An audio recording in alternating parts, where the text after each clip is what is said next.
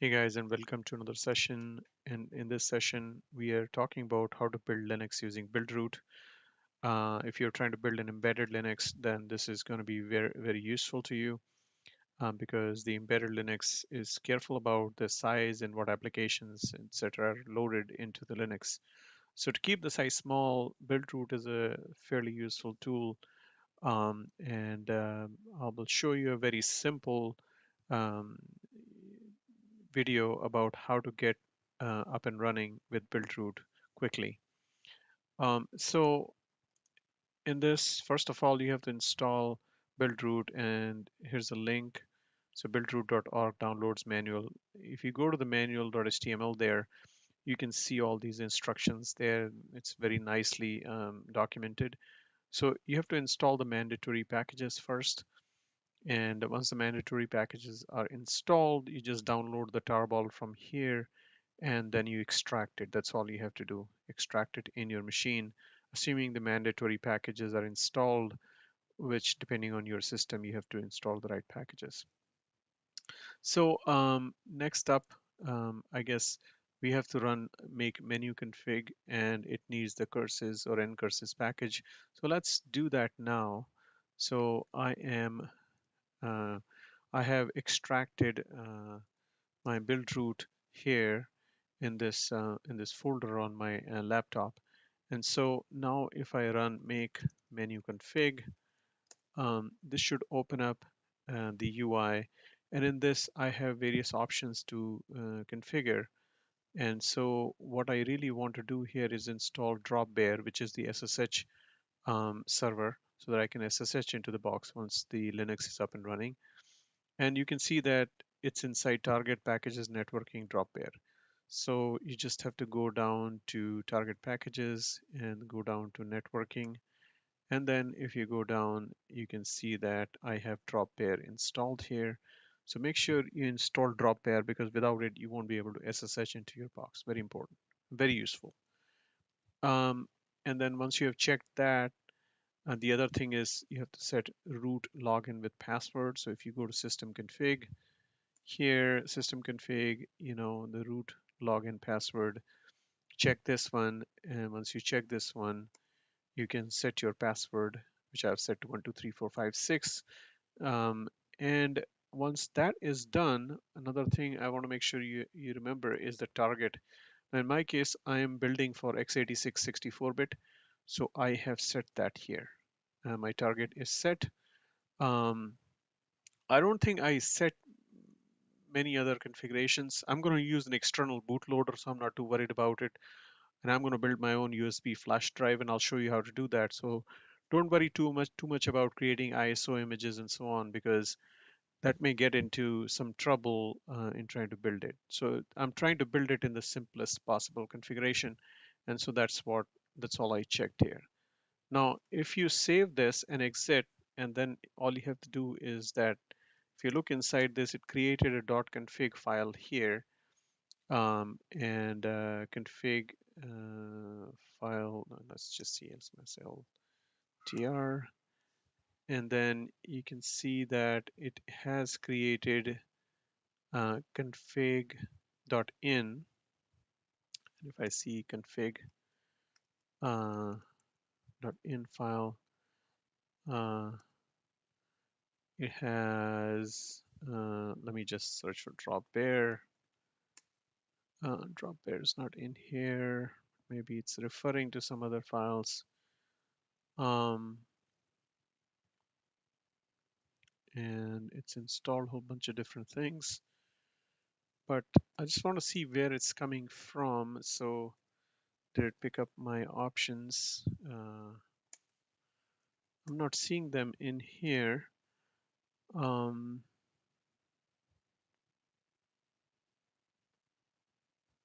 maybe maybe it's a hidden file. Dot config. Okay, so let's do a va dot config. And then look for Dropbear. It's still not here, but x86 underscore 64. So you can see that x86 64 is set. And the other thing was we set our password 123456. Yeah. So this is our config file. It's actually called .config.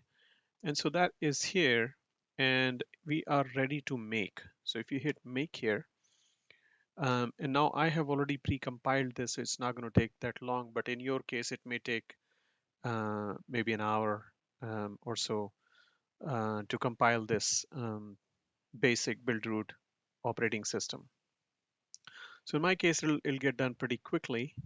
And then once it's written the images, let me show you. If you go in output folder and images, you will see that there's a root file system and a kernel image, BZ image, which is a kernel image.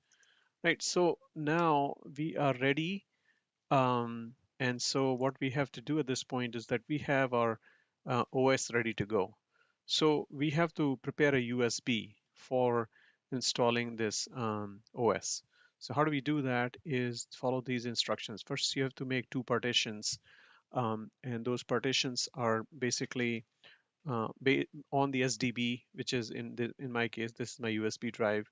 Then you have to make a partition table, which is my MS-DOS table here. And then I create two partitions. First is the FAT32, which is starts at 1 MB and goes up to 2 gig. This is my boot partition. And I make a second partition. You could make any number of second partitions because you can have as many copies of OS root file system on your USB disk. Now, once I have done those using parted, basically these are parted commands, right? From 3, 4, 5, and 6, these are inside parted because I ran parted here. So we will do these, and then at that point, you have made your partition table. The first partition is FAT32, and the second partition is ext3. I'm not going to run these commands, but I'll show you that I have these partitions. Once you have made the partitions, you format the partitions and make sure that the first partition is a FAT32 SDB1, and the second partition is ext3, and it's partitioned correctly. So we're just going to take a quick look.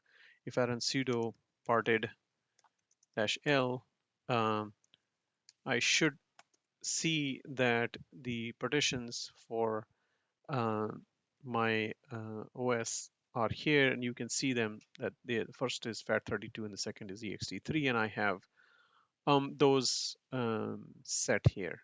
So once we have part of the USB ready, then the other thing is how do we copy? So I have this script, and I can share this script with you guys so you can study this. But essentially, once I know my USB disk is SDB, sometimes the USBs are like SDB, SDE, and so on, depending on how many times you have plugged and unplugged it. It has some sort of memory. So in my case, I just start my script by saying that I'm at SDB. And if I'm at SDB, which let's just quickly make sure by running block ID, um, and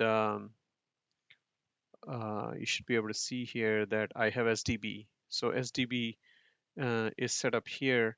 That's my USB drive. So if I now look at this, I will basically set up the mount points for the two disks. And then once my mount points are set up for the primary and the secondary, or the I guess root, the kernel partition or the boot partition and the root file system partitions, then I'll just grub install. So this is important. I'm going to install grub on that disk. And disk one boot, I'm installing grub inside the boot folder on SDB. USB disk here is B. So on SDB, I'll install the boot partition. I'll install grub. And then I'll copy the kernel, which is in the output images of my build root, into the boot folder. And then once I'm done with that, then I'm going to copy or untar the rootfs onto the second partition. And so you can follow this command. So this will basically copy, extract the root file system onto the second partition, and then I'll sync so that nothing is in my file cache. And then I will copy the grub config. So this is the other file I created. I'm going to show you this, and I'm going to give you this in the Bitbucket. So you copy the grub config to this specific location on disk one boot grub. And once you're done with this, you're done pretty much. So you've copied and you have created your file system, right? So I'm going to show you what the grub.config file contains here. The grub.config just has one menu entry for my OS, and that what I do is that I'll start by loading Linux from this BZ image that we had copied to the boot partition, and also it tells you that the root file system is on this second partition. So in your case, you have to run that block ID command, and you might want to change this. So if you run block ID command, you can see that your specific second partition may have some different part UID, right? So you see that this 7C5-02 is, if you see my grub config, it has the 7C5-02 part UID equals this. So it tells the bootloader that the second partition on my USB disk is where my root file system is located. The kernel is located in the first partition, the root file system is here, and so using these, the Linux can be loaded. And so this is all that you need here. So this is all set up. I'll give you this copying file, which should be copied in the Buildroot directory, and it can copy into the USB. You just have to make one small change, that just when you look at your ls block uh, or block ID command, you can see which letter. It's like SDB, SDC, SDE, whatever, wherever your USB is located, just change this. At that point, this will copy all the stuff that is needed, and create the mount points. Just make sure your mount points are not colliding with something that's pre-existing in your system, but otherwise it should be pretty okay. And then it'll copy everything and create the um, grub config file.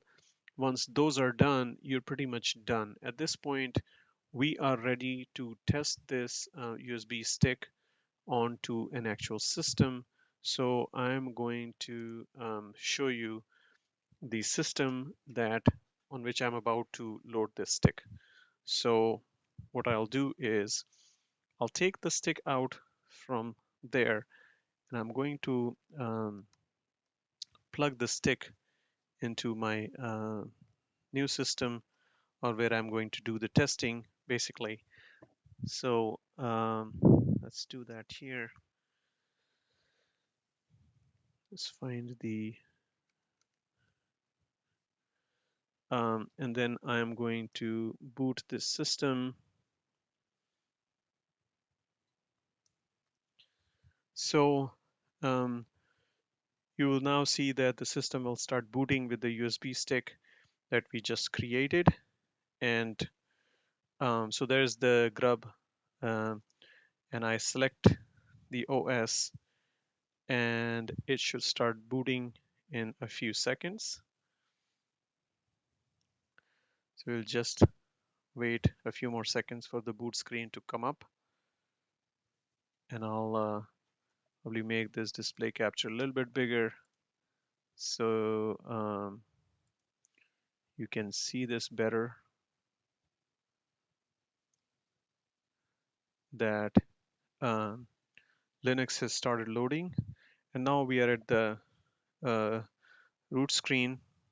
So um,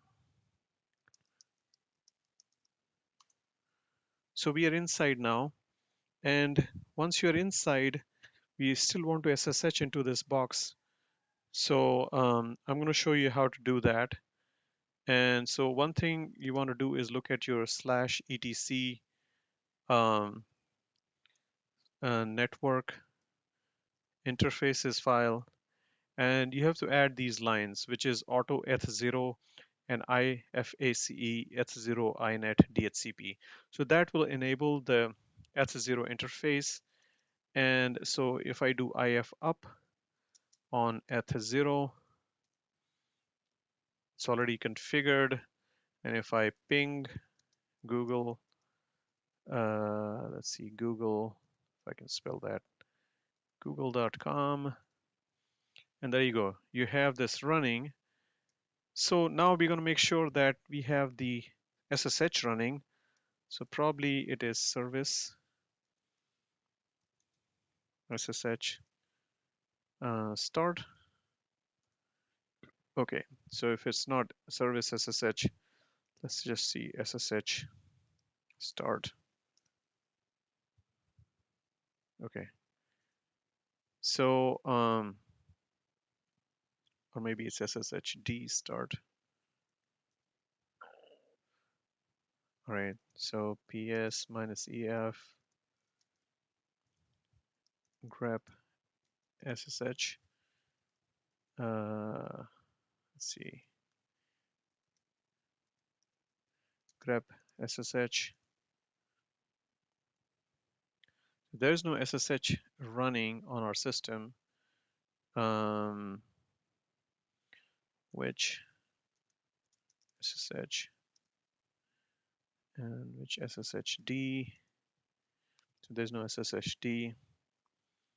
SSH. Um, so this seems like. What about if we see which maybe drop bear? Yeah. So drop bear is running on our system. And so if Dropbear is running, let's try to log in from our other system by using SSH into this. So you can see, or maybe you can't see that clearly, that Dropbear is now running. And we're just going to minimize this and try to really um, SSH. So before we do the SSH, we need to get the IP address of this machine. So we're going to run one quick command to do IP space A, and we can see that its IP address is 192.168.1.113. So we're just going to go here and SSH um, and root at 192.168.1.113. Okay, so it has failed. So because probably the IP address has changed, and I'm just going to remove tilde tilde slash dot ssh slash known hosts, and I'm going to do SSH again. This time I'm going to try to password again, and there you go. It has been able to log in. I'm going to do that one more time because so let's wait.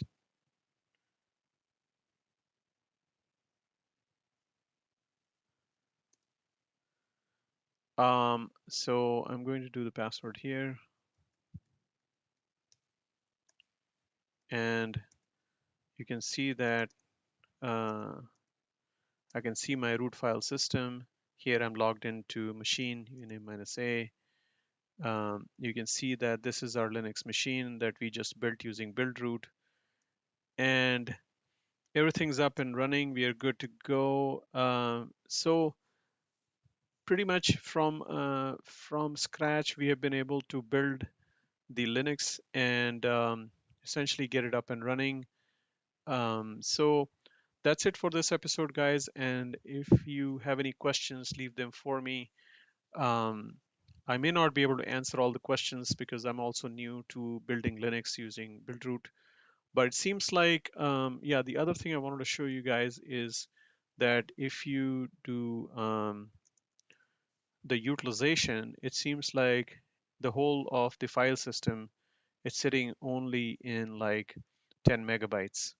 So it's a pretty small, we had 3 or 4 gigs of hard disk or the partition available. We only fit the whole of Linux inside 10 megabytes. So that's a fairly small footprint for the Linux that we have generated, and that is very good for the embedded system because you use very little of the useless files or applications that you may not need. So that's it for this episode. Hopefully you liked it. If you did, give me a thumbs up. If not, then just leave me some questions of if there's some clarifications that you need. But I will see you in another episode as I work on this series and try to see what else I can build using Linux. I also have another series in mind where we can build Linux using Docker, and there's plenty of people on the internet that who are doing that. So I can take the inspiration from that and try to build um, complete Linux from Docker, which may be a lot easier. Now, Buildroot is fairly small, but you can use Docker and use a maybe a slightly bigger image. But the advantage of using it, Docker is that you can have maybe one which has Ubuntu or something that's well known so that you can get the package manager from there and upgrade it fairly easily or install new packages fairly easily. It's not so easy within Buildroot because everything that comes into Buildroot has to be built by the process that we just saw, the make menu config and the make process. So that's how it'll happen. And that's it for this episode, guys. Thanks a lot and bye bye.